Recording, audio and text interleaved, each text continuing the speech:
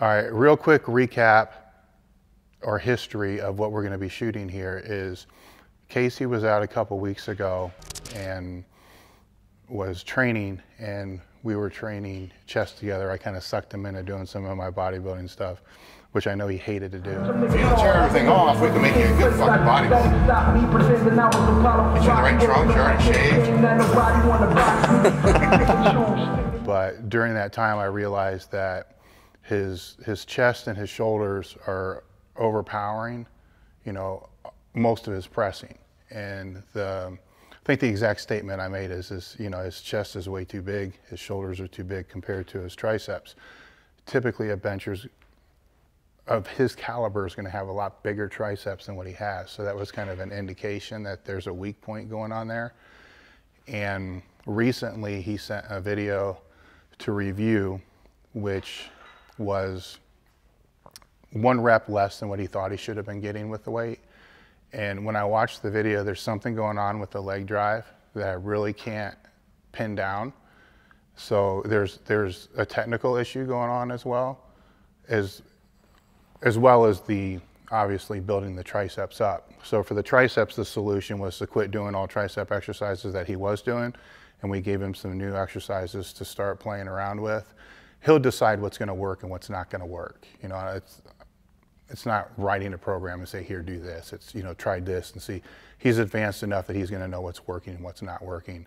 So what we're going to do today is we're going to look at the technical aspects. So I brought Matt Smith in to help me a little bit, because this is a little tricky when you're dealing with somebody of Casey's strength and caliber. And also, I have a very strong feeling based upon what I've seen before. He's relying a lot on his pecs and his shoulders to do the pressing. So we want to try to change the technique a little bit to get more of it on the triceps, which is probably going to wear out sooner because of that, but it's going to build his triceps up, which in the long run is going to help his bench become bigger, but it's also going to alleviate any pec strains that he's had before in the past. He hasn't had huge issues with it, but it has been reoccurring and nothing major to this point. So we did have him start, and he's going to do a couple more sets of the reverse grip dumbbell presses, which I already spoke about, and then we'll get him onto the bench and just kind of go from there.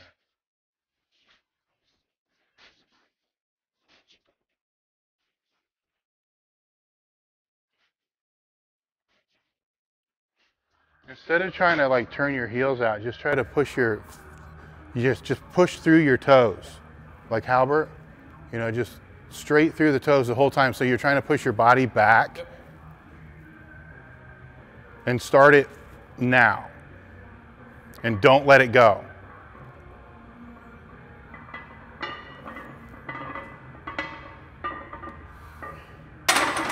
See, we got that. The last two got better. It was that first one, that little dip at the bottom. Keep your chest up.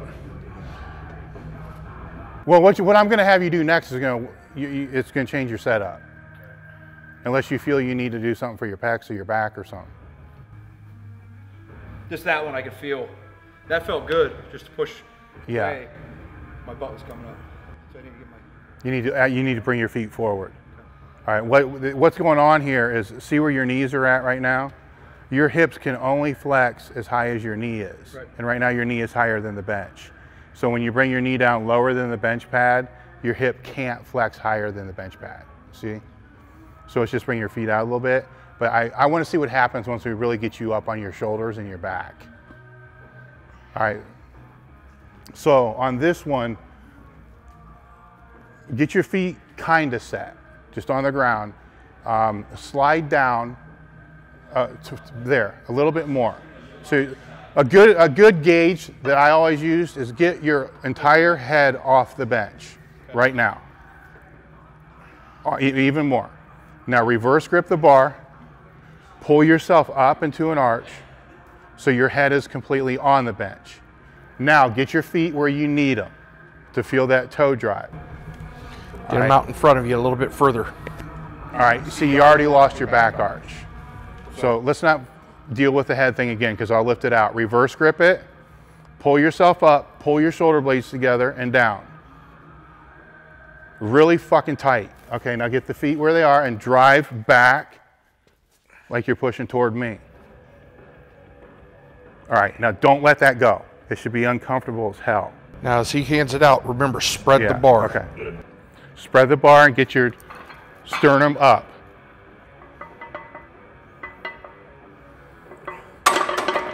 Better? Not getting anything out of my legs. I have nowhere to go. Perfect. That's what you want. You are getting, that's probably where he's getting confused. You think that when your legs flex, that's when you're getting leg drive. What we want is leg drive, static leg drive is the best way I can explain it. See what I'm saying? Because I'm used to, I always like the feeling once you're ready to go. I mean, you keep tensioning the legs, but once you're ready to go, you fire the hips. It should already be tight and already fired though. All that drive's got to come from you pushing back into the bench.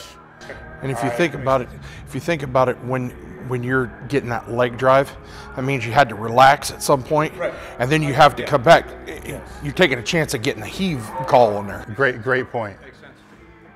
And that's the way I always thought of it. It was like I never wanted to relax, but I did want to have the ability to fire. But yeah, you're getting into that gray area. Exactly. That can be where some of the pec stuff's coming from. It's a really gray area, especially with a pause.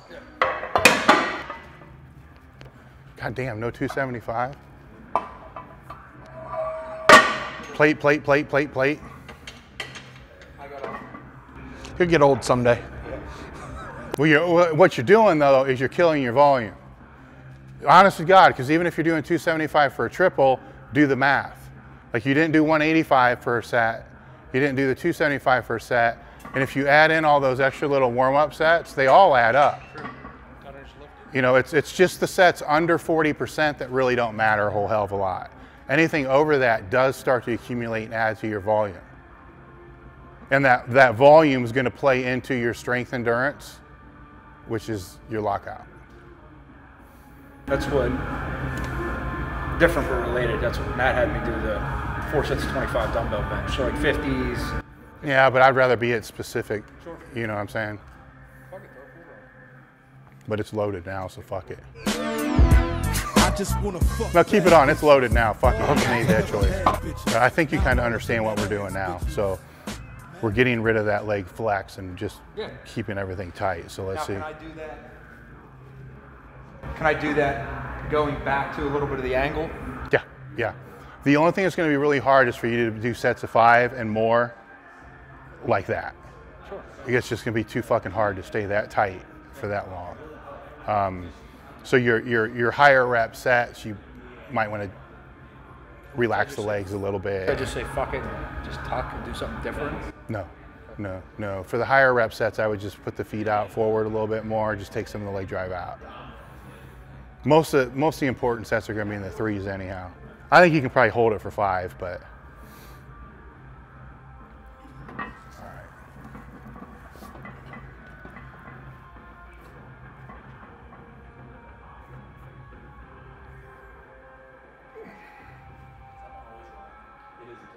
Try to get yourself off the bench. That helps so much to be able to pull yourself up. As far as? Like the reverse chin with. Because see how you can come back down and your sternum's already higher? Yeah. I'd like to see the sternum even higher. And kind of going back to with what he was saying earlier, you should be flexing as you're lowering the bar. Flex hard and take the sternum to the bar. You got to reset again because your sternum dropped. So pull yourself off the bench, get that. So all right, where do I want to set my feet first, or? It doesn't. It's whatever falls natural for you.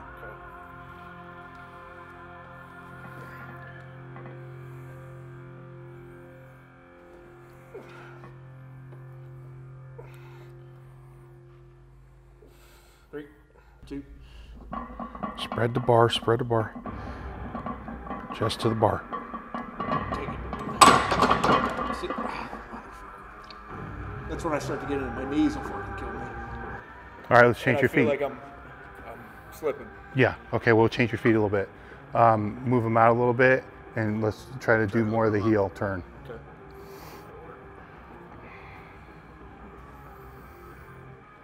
Okay. I will say, because I benched with my feet out for years, you do need to pay attention to your feet slipping. Yeah, no, I mean, that's a big fucking thing. You need to stick them on your shoes. I have a bag. I'm just not gonna, I don't want to. Yeah, I got that. I got that, but I got yelled at Rumford. The head judge was like, "You can't do that." well, I've seen meets where actually the last one that Todd competed in, they did 2 flights and they just deadlifted, so there was still baby powder down. Yeah. There was nothing he can do. And, you know, we kept telling him, tuck, tuck, tuck, tuck, tuck, you know, because you have no other choice at that point. You have to tuck.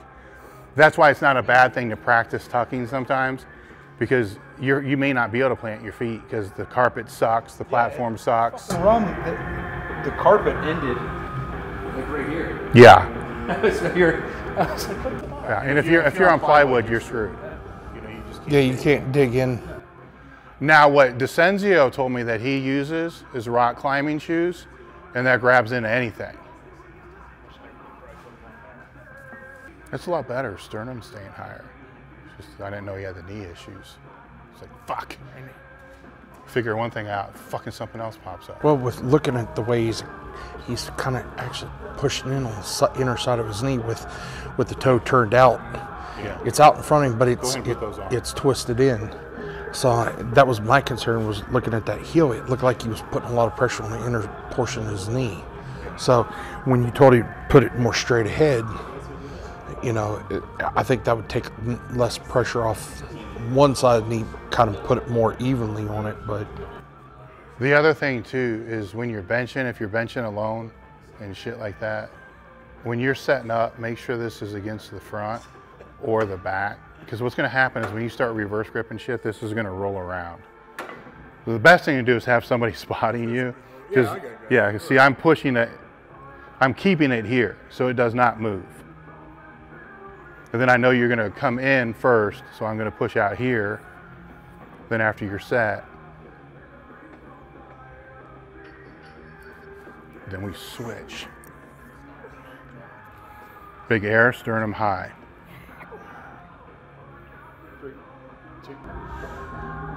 spread the bar, chest to the bar. Don't let that sternum drop. Better. Good. You're sinking on the first one, so you don't want to do that. I can feel, yeah. That first one, you kind of let it drop a little bit. Tell me where you're feeling the tension, though. Are you feeling it in your chest, your arms, or just your back? Back. Good. Okay.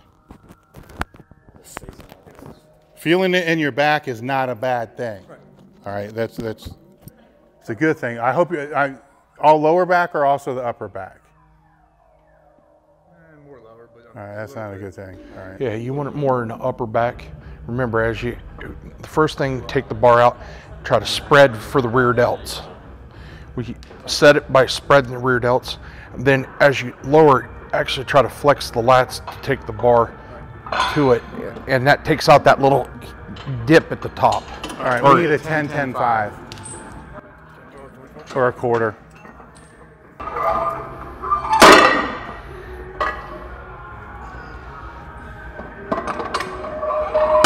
Yeah, if you're too flexed at the start, then it's hard to.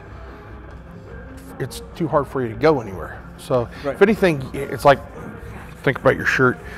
There should be wrinkles in your shirt a little bit, and you flex so hard that you stretch them all out because you're taking your chest to the bar.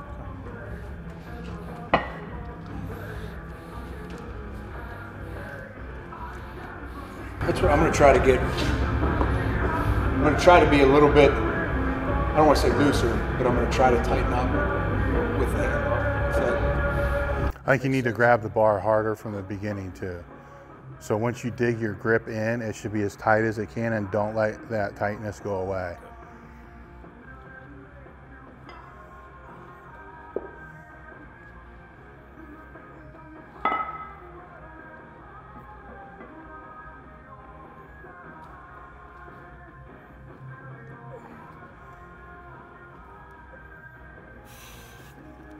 So squeeze that fucker hard.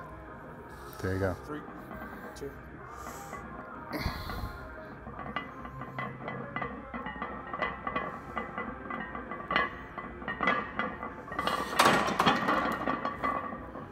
Second one, you let your legs relax just a little bit and it caused you to dip. But as far as the upper back and everything, you kept that tight, your chest up. Start looking at the where his elbows are turning out now. Okay. Because a lot of the other stuff we're kind of already debugging a little bit, so we can start to see where that's happening. I always try to put torque in it like that way, try to bend it. Yeah. Is that putting me in a better position or worse position? What I'd like to see you do is, because I can feel your tightness when you take it out, and then I'm holding it there. That's when you really start grabbing the bar and trying to get everything tight. I like to see all that before you even take it out of the rack. So when you're taking it out of the rack, you're kind of doing like almost like a pullover to get it out, and then everything's tight from there, and then go. That's where I think we're missing some of that upper back tightness, is because it's not being established when it's in the rack. So we always said, pull the bar out when you bench instead of press out. You kind of press it out. I could feel what you're saying, because I've felt times where it feels good, and then other times it feels, and part of it has to do with like getting the height right.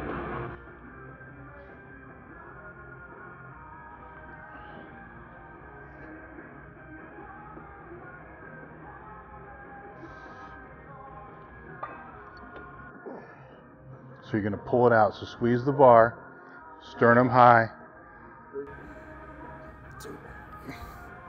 There you go. Sternum up. Good. Good. How'd that feel? From where I was at, that looked like your best one so far. Smooth, everything in the right spot, good speed coming up. At that weight, it's hard to tell. He didn't really start to turn his elbows out on that, not from what I could see. As far as flaring? Yeah. Well, I'm going to go 365 with the next one. Let's get her back to 95. Keep the legs tight.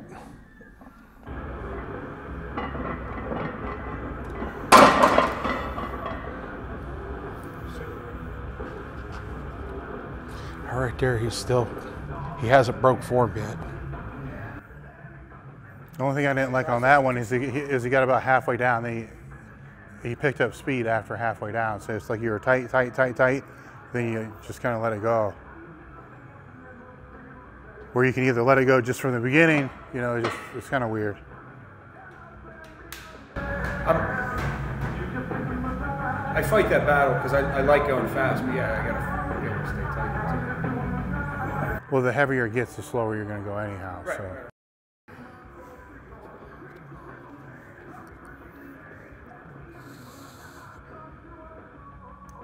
3, 2. Pull it out good.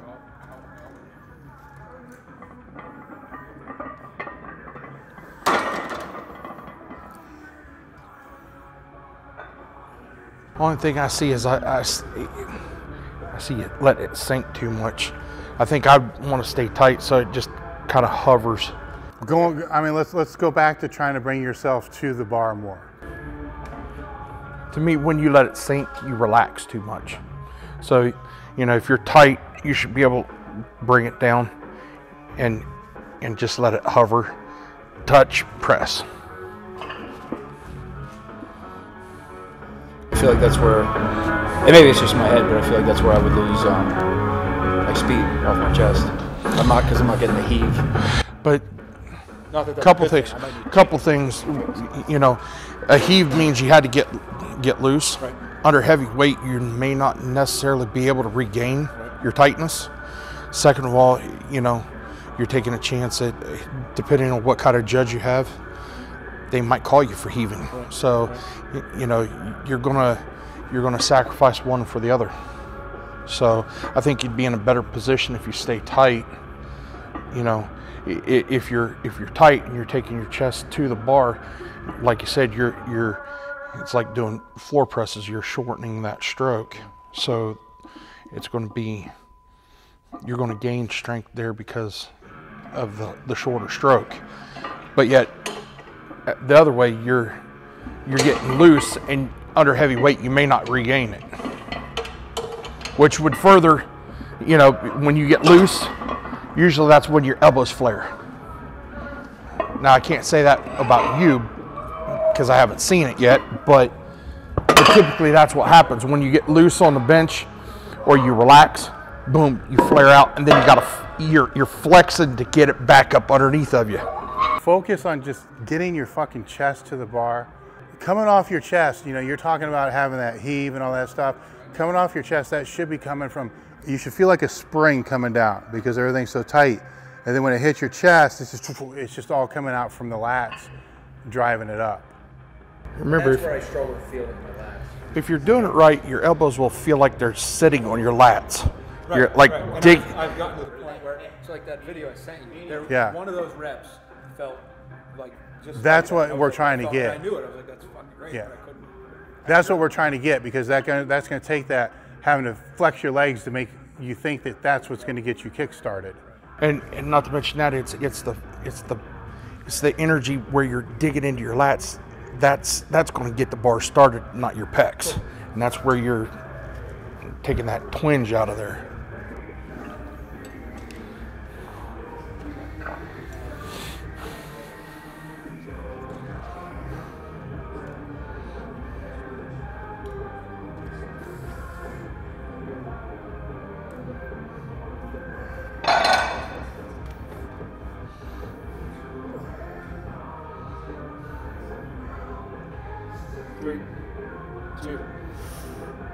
Tight. Pull the bar apart.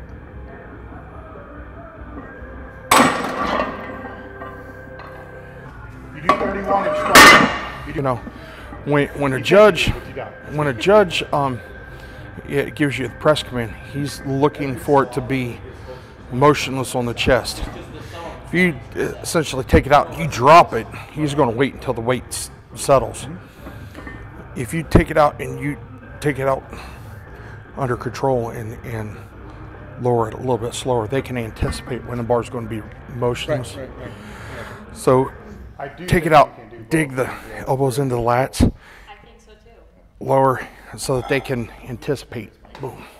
Because it's not. You just want to slow it just a little bit so that, because I think you're getting a little bit of momentum because you're dropping it so fast. That's what's getting you a little bit of that sink. If you take it out and think about it, it's just like At this point, too, it's half. think about this: row the bar into you. You know, at what speed would you do a lat row or a seated row? Row the bar into your chest and push it off. But at the same time, if he can keep his chest high and tight, not let it sink, it's good to drop it fast. Right. You know, so there's some There's options that here. fine line. Feel like that last one, I could feel it felt good from here to here. It was as soon as it touched, it was just comfortable to Yeah. Well, let's get where it touches an inch higher. You know, get your chest that inch higher. You know, maybe a little bit more arch, a little bit more air in your chest, not your belly. I mean, you are a raw bencher, not a shirt bencher. So you can put all the air in the belly you want, it doesn't fucking matter because you're touching here. See? That makes sense. What the fuck is this? You too. Oh no.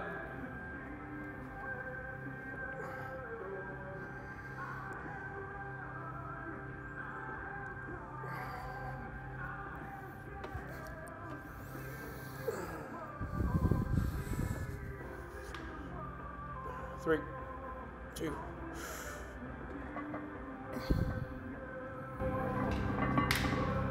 Good. That was good. That was good. That was real good. Did you pull air in your chest? Yes, because everything before was here. That could be it. And he was just a little bit slower than the one Yeah. before it, and it was like it was just enough that it slowed it down enough that you didn't feel like you had to dip at the bottom. That could be it. Let's repeat it. Let's repeat it and see. But that could be it. Because that's for the longest time, I would take a breath to try to get it from here, because I could feel it all the way down through my leg. Yeah. And I mean, that's, To feel like you felt it more in your lats there too? yeah, everything just felt tighter. But then taking it half a second slower was part of it. Okay. I mean, it's one thing when you're doing your speed sets. You know, you shouldn't be pausing it when you're doing your speed work. So just think of, you know, try to catch it about 1 inch off your chest. And you're not going to be dipping with that. Right. But when you go to your pause, slow it down just that little bit like you did on that last one, so that you're not, you know, getting in that habit of, you know, sinking it to try to get the speed off your chest. The last like couple of years, I've always benched more with a pause than without one. Part of it is I get too fast and I get out of position, but the other part was probably, you know, the heaving and the. Well, yeah. I mean, you're a different bencher than you were a few years ago. I mean, a few years ago, you were kind of still a football bencher, you know, not that bad, but still a football bencher. You know, down, up, down, up, down, up. Where I'm wondering now, you know, breathing into your chest with this, if on those other sets that you were saying the first couple reps felt bad, but then the third one felt right, if what happens is you lost your air and then you had to breathe again, but being on the bench, the easiest way for you to pull air is going to be in your chest, not your stomach. So then you pull into your chest and then your lats flare, your chest flares, and it feels better. You know, so we'll see. Sometimes it's something just so fucking stupid like this, you know, but so easily overlooked. Like I said at the very beginning, when you're up, you know, upper echelon, it's a stupid little shit that makes a difference. Well, yeah. Watch his ass too.